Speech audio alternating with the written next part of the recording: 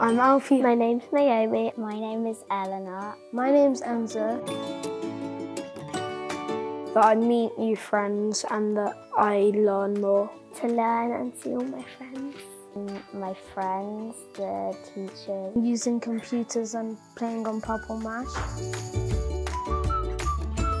ICT and English. Maths and art. ICT, art and English as well. Math. There's lots of games to help you learn. There's lots of different subjects in there, so you can learn a lot of stuff in a fun way, not just a boring way. Explore the different type of art skills we have.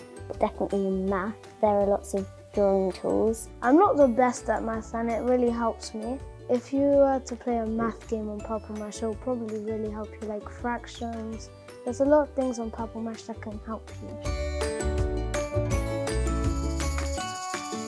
I'd say that it's really good if you're struggling on different subjects.